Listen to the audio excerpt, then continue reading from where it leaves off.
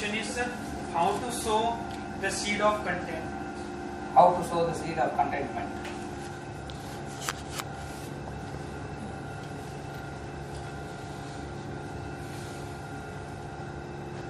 I'm not thinking for an answer. I know the answer. I'm just waiting for you to sit.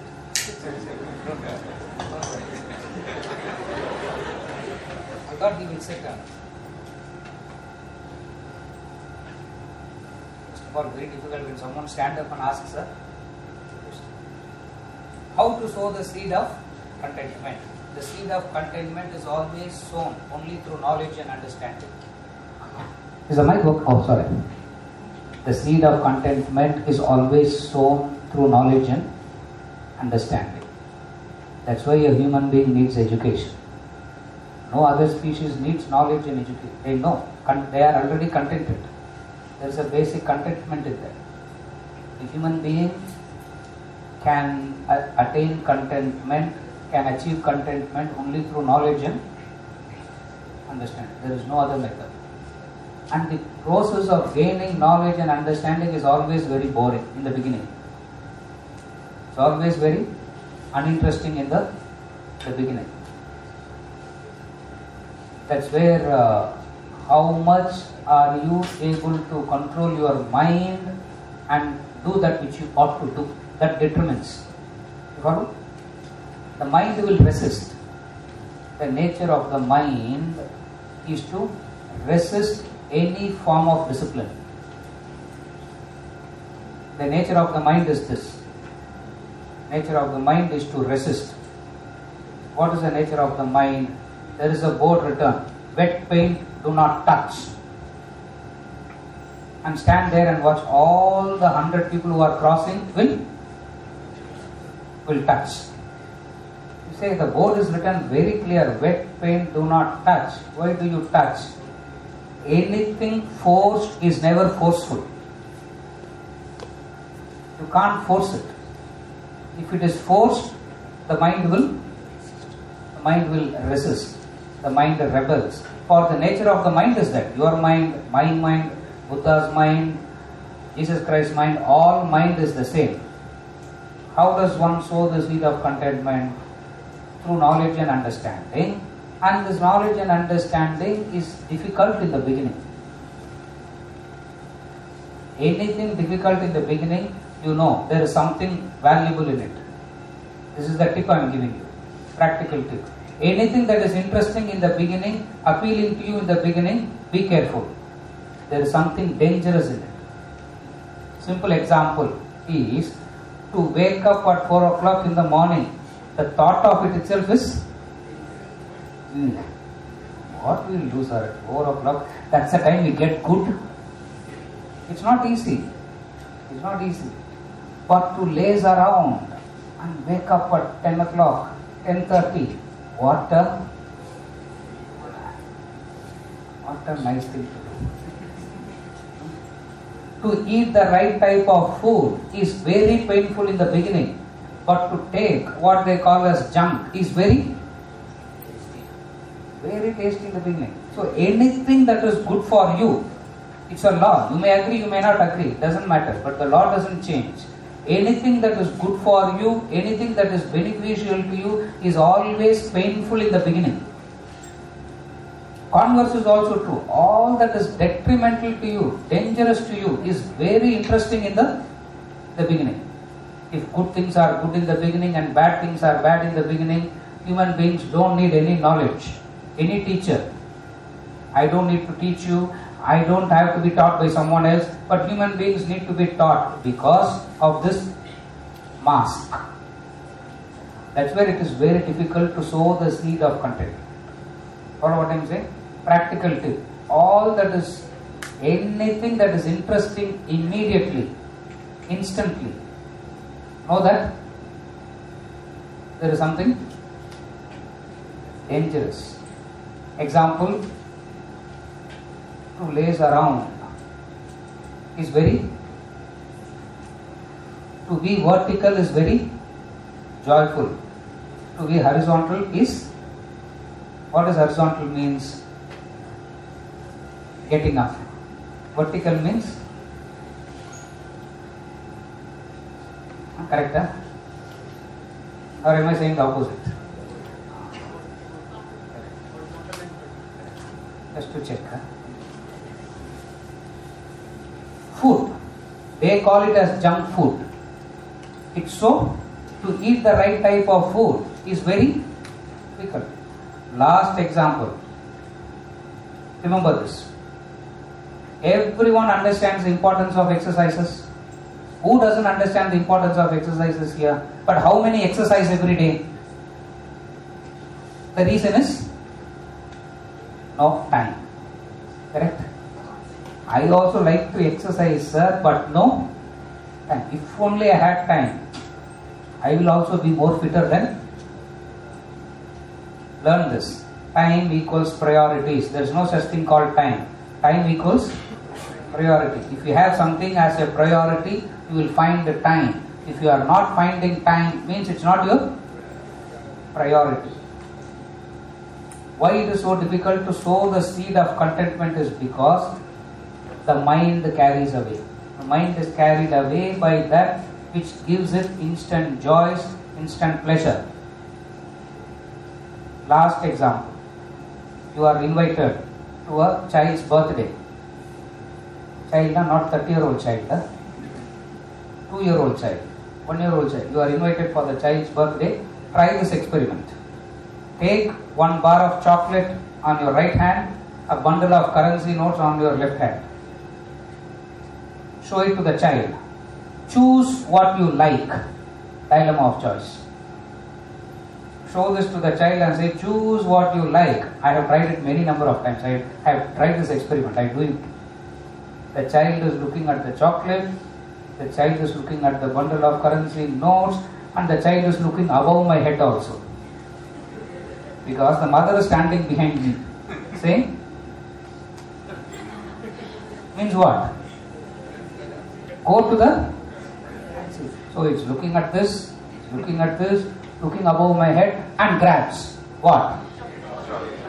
That's all. We should be slightly wiser than the child to sow the seed of contentment. Okay? Yes. Yes.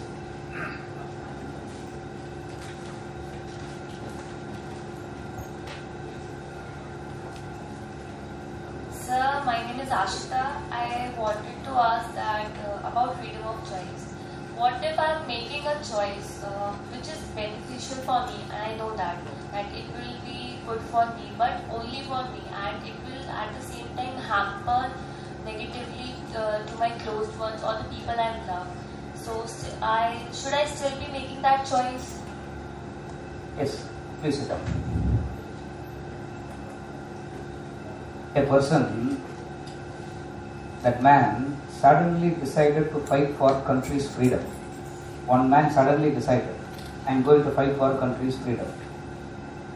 He told his wife and children that this is what I am going to do.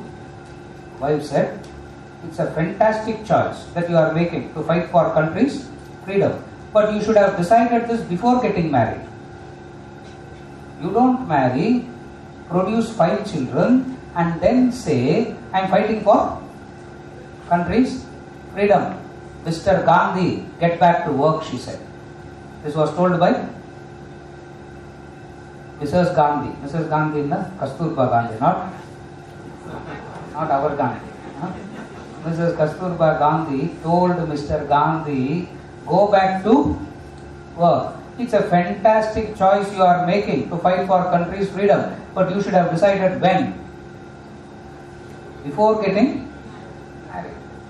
You know that at that time he was married and he had 5 kids. Mahatma Gandhi writes in his book, My Experiments with Truth. I am not a fan of him, but this I like so much. He writes, sleepless nights I have to spend convincing myself, he writes. You follow what I am saying? He writes, sleepless nights I have to spend convincing myself. Therefore, in any dilemma of choice, the confusion is never from the other. It's the lack of conviction within one's own self, and the other is a triggering factor. You follow what I am saying? Therefore, any choice that you make, some will be benefited, some will be harmed.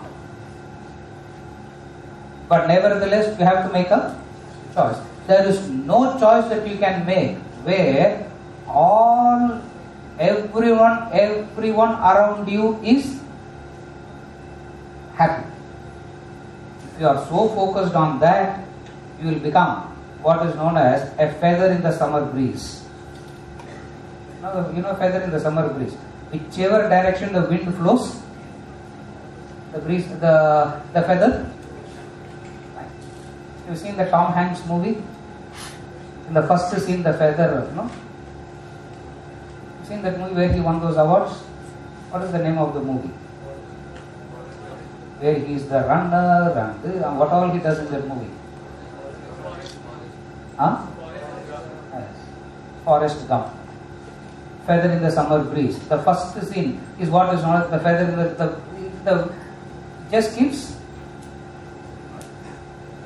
You have to make a choice.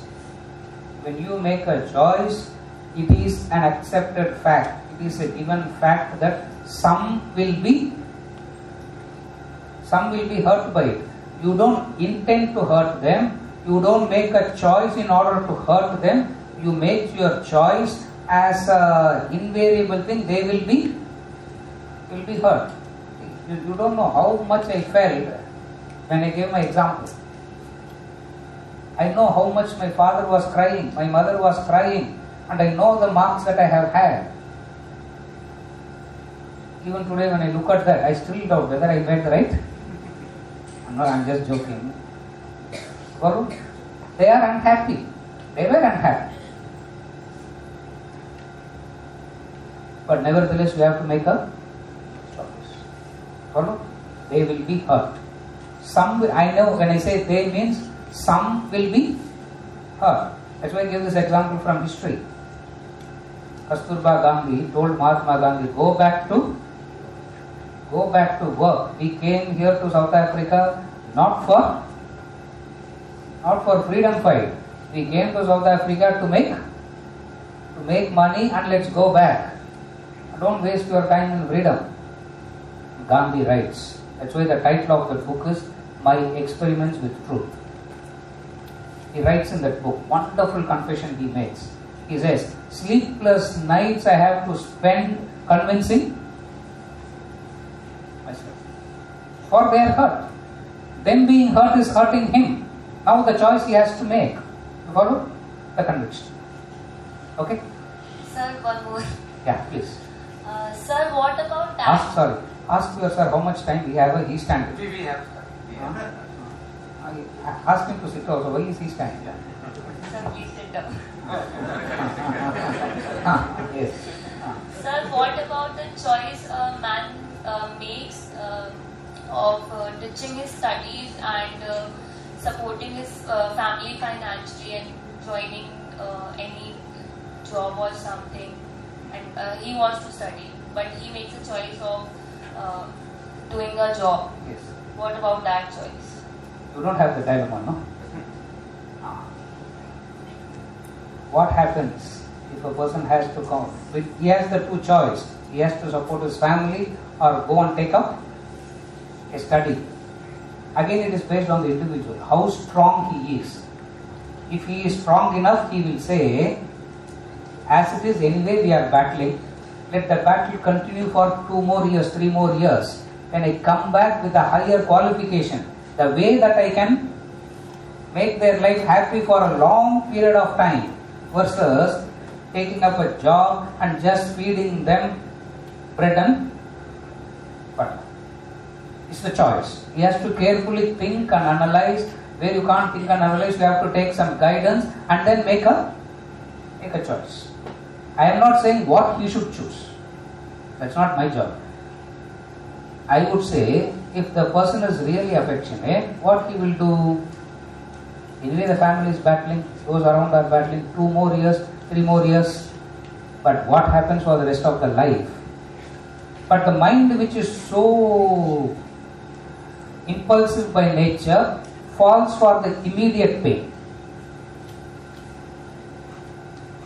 What?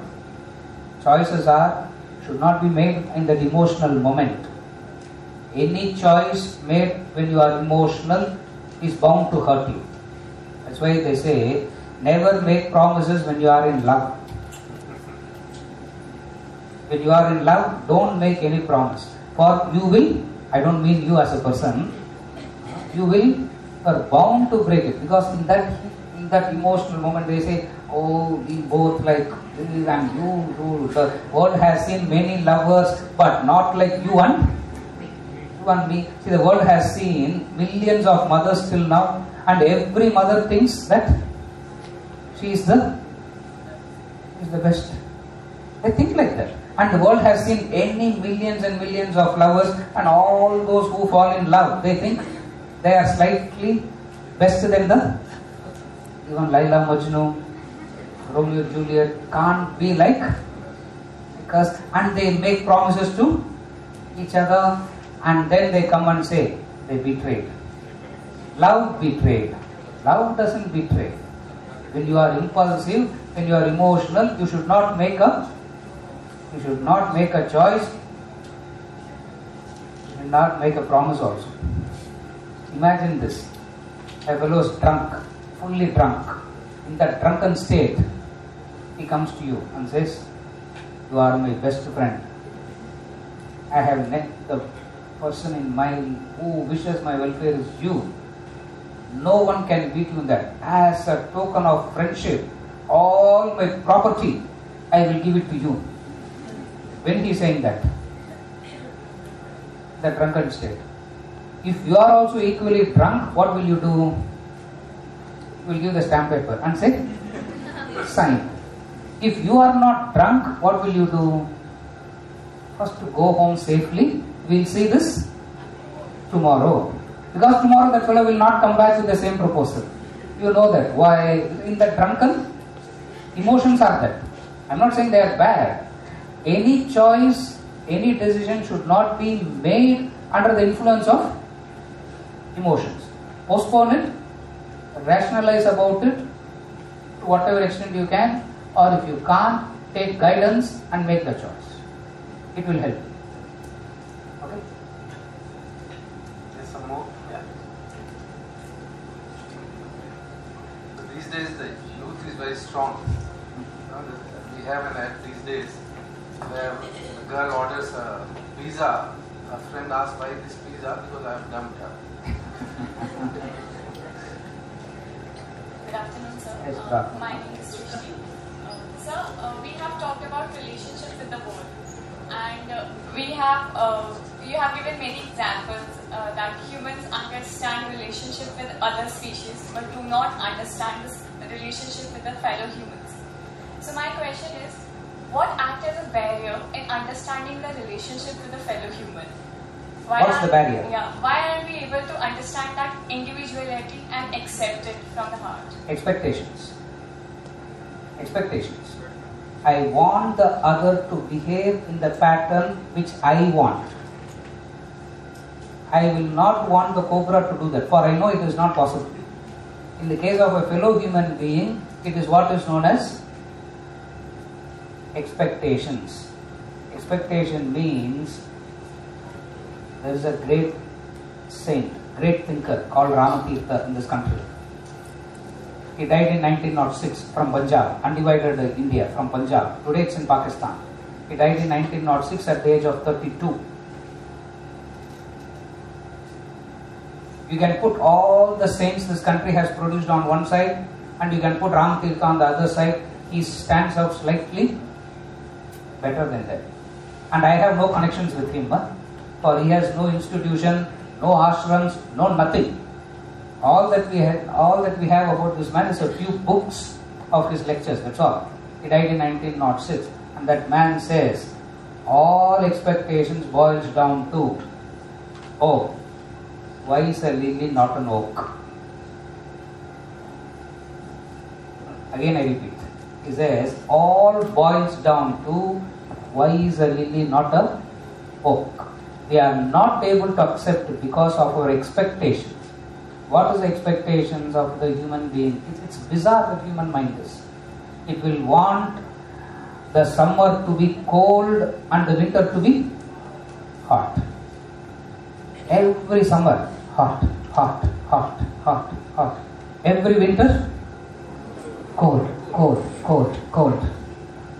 The human mind is that where it will want the summer to be cold and the winter to be hot, the nagging person not to nag. How is it possible? Nagging person will nag, no? It's expectations. Very good question. It is the expectations that makes us not able to accept the other.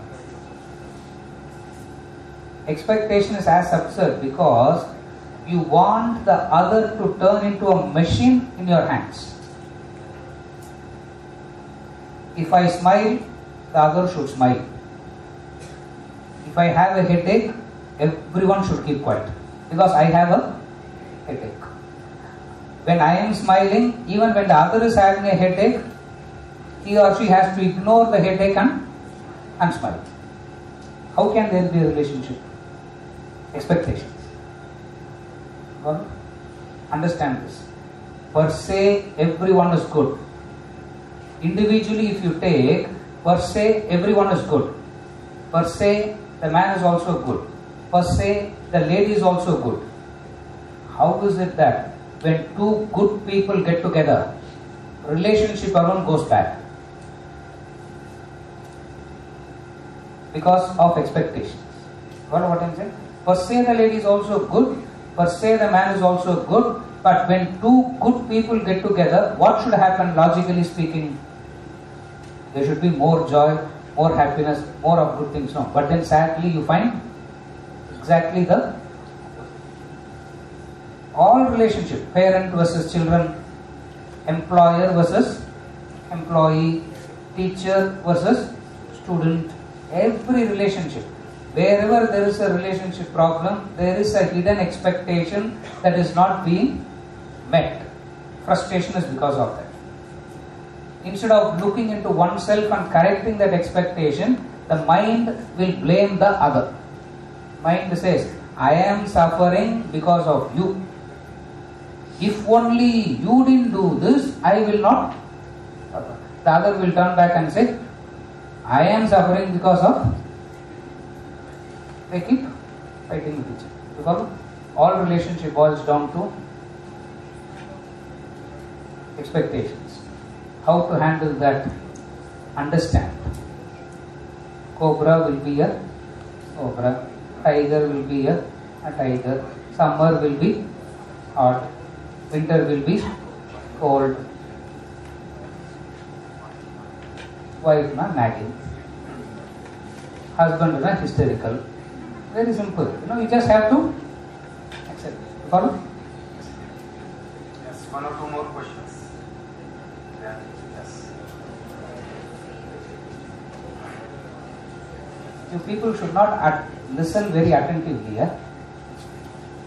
If you all listen so attentively, I have to sit and answer all these questions. Or I don't expect anyone to listen to me attentively. Yes, sir.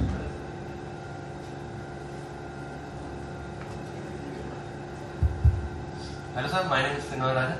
My question is sir, how to eliminate stress? Like how to find joy in working? You find joy in working. How to find joy in working? Yes. You find joy in working when you are working for a higher cause.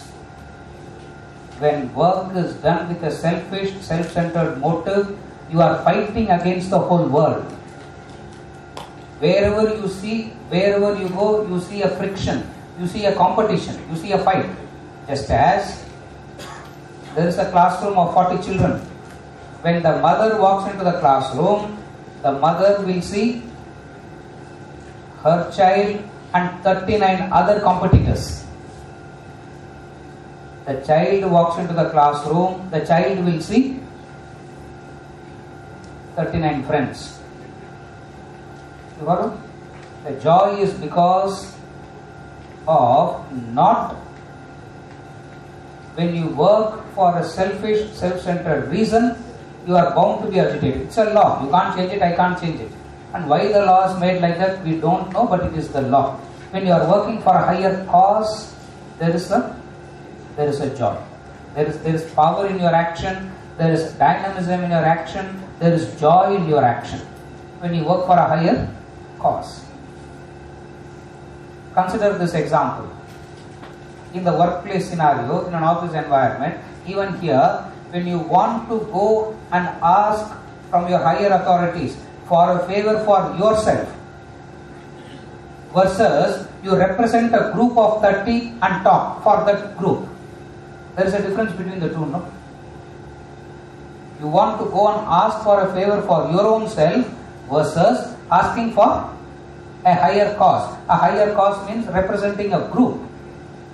The way you walk only changes. The way you get into the room only. You want to go and ask for a favor for yourself. You will walk into the room, talk everything else, and you will come out. For something jokes here. You walk into the same room, the same person, when you are representing a cause of 20 students, or in an organization when you are representing the cause of 20 people. The whole energy, the entire enthusiasm, the entire thing is completely different. So, how do you find joy of action? You work for a higher cause. You work for a higher cause above your selfish and self-centered interest. There is joy. For the human being can find the joy only in that. Opposite of that is what people try. They get very bored. Why? Because there is the law of neutralization. You all understand that law? The law of neutralization. Imagine the person has never drunk at all in his life. A person who has never tasted alcohol in his life is called a teetotaler. He has never drunk alcohol at all. First time you drink, you have a peg. One peg is enough to give the kick. 3 weeks later, 4 weeks later, you lose that joy. In order to get that joy again, you have to double it. Now you have to have 2 pegs in order to get the same joy. After a while, you will get neutralized to the 2 pegs. A quarter bottle, half a bottle. A time comes where you can consume one whole bottle of alcohol and still derive no joy at all. That's the state of neutralization. What people call as stress, boredom is nothing but a state of neutralization. How to avoid that? I am not against alcohol, please. That's your choice. You want to drink, you don't want to drink, that's your choice. But I am saying how the law of neutralization works. To a 1-year-old child, you dump the child with toys. Child will leave all the toys and will go into the kitchen and pick up something from the kitchen and it will play. Neutralization. When you are neutralized, you will get addicted. A neutralized person is the one who seeks an addiction. And the only way to overcome that boredom is to get addicted to something. Some people are addicted to watching movies. Some people are addicted to going temples. I know in my circle, in my Vedanta circle, quite a few are addicted to my classes also. Addiction it is. If in 1 week no class, like an alcoholic, their whole body starts shaking and shivering. Oh, why sir? Where are you going? 1 week no class. I said, what is an addiction or what? You follow what I am saying? The joy of action comes when you know how not to get neutralized and work for a higher cause. 2 principles. Work for a higher cause, avoid neutralization. Neutralization, you understand, it's very simple. First mango, 10 months, no mango. The first mango comes is very, very tasty. Second mango, you eat continuously, not 1 week later. First mango is joyful. Second mango, okay. Third mango, continuously. Third mango, pain starts. Fourth mango is a torture. Fifth mango, you scream on top of the voice and say, get out. Neutralization. When you work for a higher cause, you don't get quickly neutralized.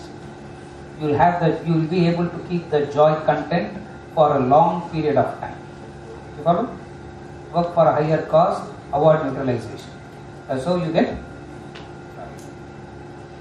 I think that's where we'll finish. We have a